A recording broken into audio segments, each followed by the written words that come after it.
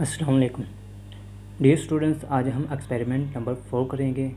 Qualitative analysis of glycine in the given sample of titration method, यानी कि इसमें हम ग्लाइसिन की आइडेंटिफिकेशन कर रहे हैं इन द गिवन सैंपल में बाय टाइट्रेशन मेथड के।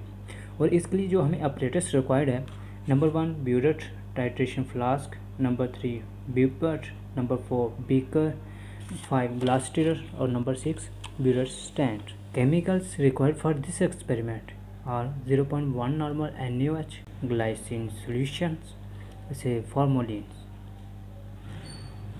And principles of this experiment is acid-base titration.